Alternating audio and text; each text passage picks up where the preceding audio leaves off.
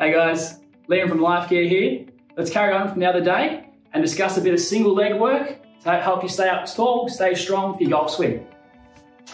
So coming onto your mat, up tall, and the idea here is to lunge back.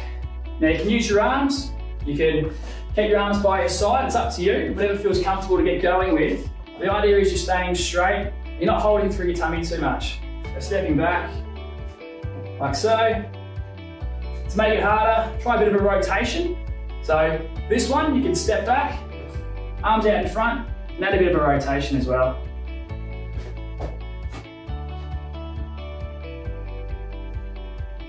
It's hard as it looks, guys. Give it a go. 2 sets of 15, and as always, stay golf fit.